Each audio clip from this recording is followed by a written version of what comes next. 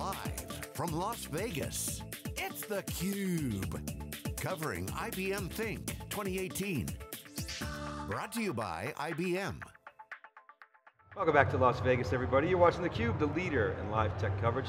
My name is Dave Vellante, and this is day 3 of our wall-to-wall coverage of IBM Think 2018, the inaugural event. IBM's consolidated a number of events here. I've been joking, it's too many people to count. It's between 30 and 40,000 people. Michelle Boockoff-Bajdek is here. She's the Vice President of Global Marketing. Michelle BB, for short. Global Marketing, Business Solutions at IBM, and John Bobo, who's the Managing Director of Racing Ops at NASCAR. We're going to have a fun conversation. I think it's going to be a fun one. Michelle BB, start us off. Why is weather such a hot topic, so important? Well, I think as you know, we're both about to fly potentially into a snowstorm tonight. I mean, weather is a daily habit. 90% of all US adults consume weather on a weekly basis. And at the Weather Company, which is part of IBM, right, an IBM business, we're helping millions of consumers anticipate, prepare for, and plan, not just in the severe, but also in the everyday. Do I carry an umbrella? What do I do? We are powering Apple, Facebook, Yahoo, Twitter, so if you're getting your weather from those applications, you're getting it from us. And on average, we're reaching about 225 million consumers. But what's really interesting is, while we've got this tremendous consumer business and we're helping those millions of consumers, we're also helping businesses out there, right? So there isn't a business on the planet, and we'll talk a little bit about NASCAR, that isn't impacted by weather. I would argue that it is incredibly essential to business. There's something like $500 billion in economic impact from weather alone every single year here in the US. And so most businesses don't yet have a weather strategy, and so what's really important is that we help them understand how to take weather insights and turn it into a business advantage. Well, let's talk about that. How does NASCAR take weather insights and turn it into a business advantage? What are you guys doing, John, with weather? It's very important to us. We're 38 weekends a year. We're probably one of the longest seasons in professional sports. Okay. We produce over 500 hours of live television just in our top tier series a year. We're a sport, we're a business, we're an entertainment property, and we're entertaining hundreds of thousands of people live at an event, and then millions of people at home who are watching us over the internet or watching us on television through our broadcast partners. Unlike other racing properties, open-wheeled racing, it's a lot of downforce, they can race in the rain. A 3,500-pound stock car cannot race in the rain, it's highly dangerous. So rain alone is going to have to postpone the event, delay the event, and that's a multi-million-dollar decision. And so what we're doing with Weather Channel is we're getting real-time information, hyper-localized models designed around our event within 4 kilometers of every venue. And remember, we're in a different venue every week across the country. Last week we're in the Los Angeles market. Next week we're going to be in Martinsville, Virginia. It also provides us a level of consistency as place we go, and knowing that we can pick up the phone and get decision support from the weather desk, and they know us and they care as much about us as we do and what we need to do. It's been a big help and a big confidence builder. So NASCAR fans are some of the most fanatic fans. A fan, of course, short for fanatic. They love the sport, they show up. What happens when, give us the before and after, before you kind of used all this weather data, what was it like before? What was the fan impact, and how is that different now? Going back when NASCAR first started getting on television, the solution was we would send people out in cars with payphone money, and they would watch for weather all directions, and then they would call it in and say, the storm's about 10 miles out. Then when it went to the bulky cell phones that were about as big as a bread box, we would give them to them, and then they would be in the pullover lane and kind of follow the storm in and call race control to let us know. It has 3 big impacts. First is safety of the fans and safety of our competitors that are at every event. The second impact is on the competition itself, whether the grip of the tires, the engine temperature, how the wind is going to affect the aerodynamics of the car. And the third is on the industry. We've got a tremendous industry that travels, and what we're going to have to do to move that industry around by a different day. So we couldn't be more grateful for where we're able to make smarter decisions. So how do you guys work together? Maybe talk about that. Well, so I think one of the things that John alluded to that's so important is that they do have the most accurate, precise data out there, right? So when we talk about accuracy, a single model, or the best model in the world isn't going to produce the best forecast. It's actually a blend of 162 models, and we take the output of that and we're providing a forecast for anywhere that you are, and it's specific to you and it's weighted differently based on where you are. And then we talk about that precision, which gets down to that 4-kilometer space that John alluded to that is so incredibly important, because one of the things we know is that weather is in fact hyper-local, right? If you are within 2 kilometers of a weather reporting station, your weather report is going to be 15% more accurate. Now think about that from an analytics perspective, right? When you can get 15% more accuracy, you're going to have a much better output. And so that precision point is important. And then there's the scale. John talks about having 38 race weekends and sanctioning 1,200 races, but also we've got millions of consumers that are asking us for weather data on a daily basis, producing 25 billion forecasts for all of those folks. Again, 2.2 billion locations around the world at that 0.5 kilometer resolution. And so what this means is that we're able to give John and his racing operations team the best, most accurate forecast on the planet, and not just the raw data, but the insight. So what we've built in partnership with Flagship, one of our business partners, is the NASCAR Weather Track. And this is a race operations dashboard that is very specific to NASCAR and the elements that are most important to them, what they need to see right there, visible. And then when they have a question, they can call right into a meteorologist who is on hand 24/7 from the Wednesday leading up to a race all the way till that checkered flag goes down, providing them with any insight, right? So we always have that human intelligence, because while the forecast is great, you always want somebody making that important decision that is in fact a multi-million-dollar one. So John, can you take us through the anatomy of how you get from data to insight? I mean, you got this amazing application here. I mean, you got the edge, you got the cloud, you got your operations center. When do you start? How do you get the data? Who analyzes the data? How do you get to decision making? Yeah, we're data hogs in every aspect of the sport, whether it's our cars, our events, or even our own operations.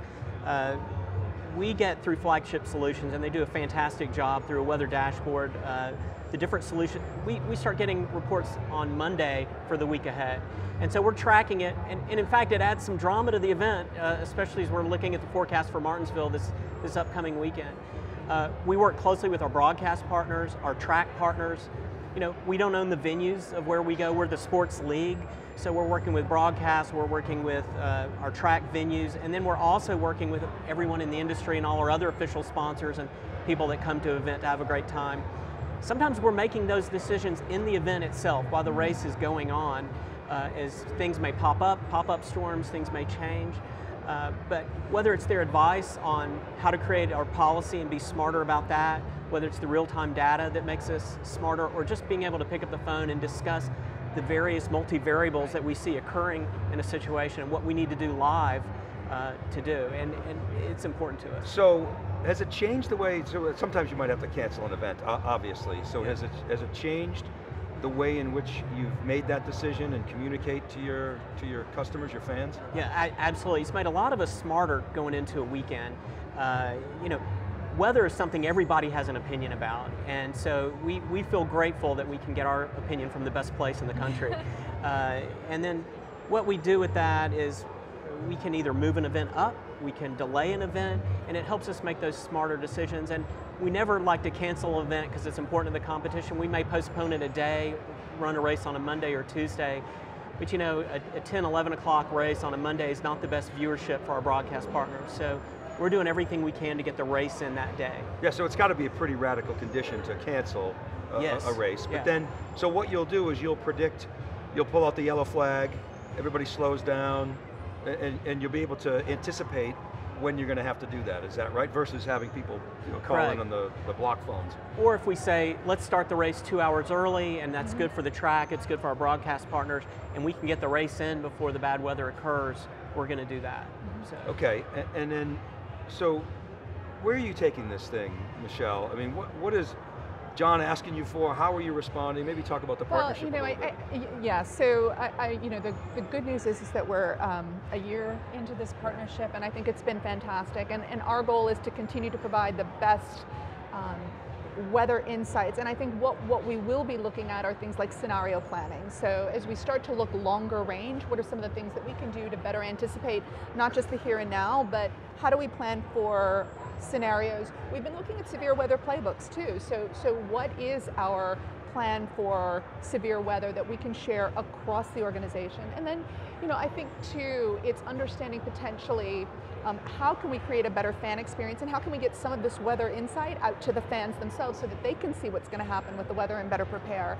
NASCAR is such a tremendous partner for us because they're showcasing the power of these weather insights. But there isn't a business on the planet that isn't impacted. I mean, we are working with 140 airlines. We're working with utility companies that need to know how much power is going to be consumed on the grid tomorrow. They don't care as much about a temperature, they want to know how much power is going to be consumed. So when you think about the decisions that these companies have to make, yes, the forecast is great and it's important, but it really is, what are the insights that I can derive from all of that data that are going to make a big difference? Investors. Oh, absolutely. Airlines. Absolutely. Airlines, utility companies, retailers, logistics. I mean, think about insurance companies, right? There's $1 billion in damage every single year from hail, crop and property damage.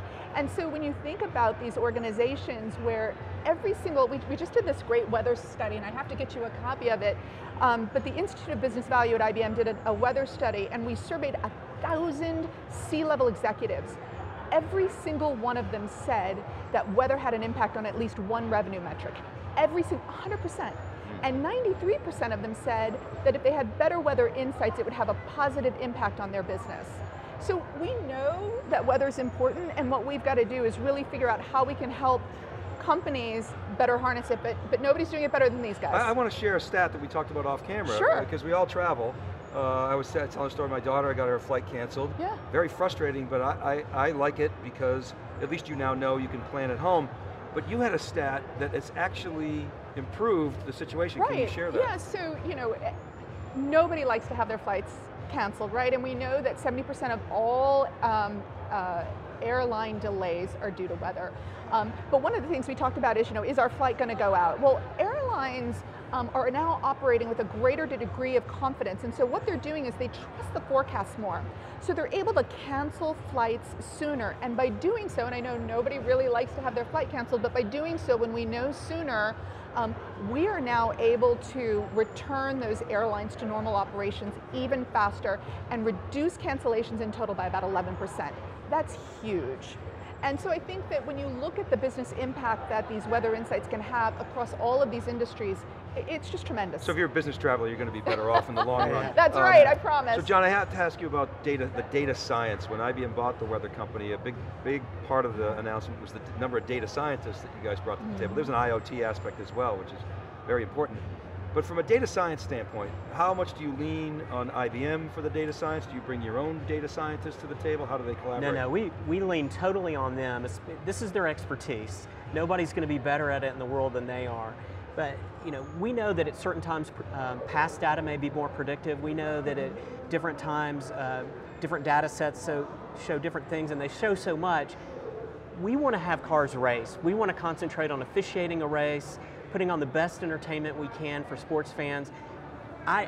It's a joy to look at their data and pick up the phone and not have to figure this out for myself. Yeah. Great. Yeah. Well, John, Michelle, thanks so much for coming on. I'll give you the last word, Michelle. IBM Think, the weather, make a prediction, whatever you like. Well, I just have to say, for all of you who are heading home tonight, I'm keeping my fingers crossed for you, so good luck there. And if you haven't, this is the one thing I have to say. If you haven't had the opportunity to go to a NASCAR race, please do so. It is one of the most exciting experiences around. Oh, and I want to mention, I just downloaded this new app, Storm Radar. Yes, please do. Storm Radar. So far, I mean, I've only checked it out a little bit, but it looks great. Very high ratings, 13,600 people have rated it. It's a 5 rating, 5 stars. Love so check it out, Storm Radar. Just check it out on your app store. So love that. Thanks, thank you guys. You really so appreciate much. it. All right, and thank you for watching. We'll be right back right after this short break. You're watching theCUBE live from Think 2018.